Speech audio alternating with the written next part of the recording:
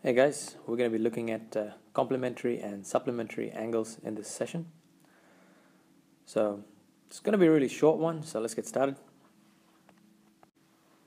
So basically, complementary angles, they add up to 90 degrees. That's literally what it means.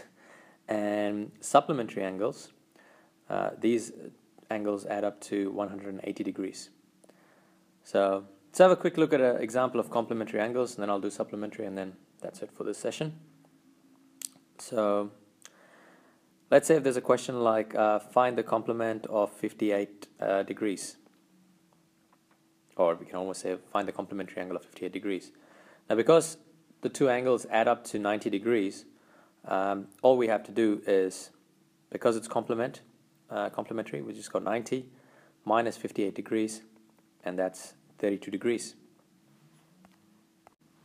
That's basically it. So what we can say is 32 degrees is complement of 90 degrees, or you can say 32 and 58 are complementary angles.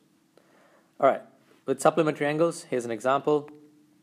So let's say we want to find the supplement of, what do we got here, 110 degrees. Then we know that supplementary angles add up to 180. So basically we have 180 take away 110 degrees, and that equals 70 degrees.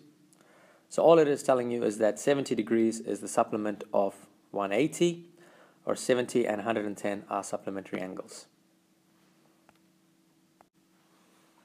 Now, during a test situation, you might actually, it's very easy to mix up these two things.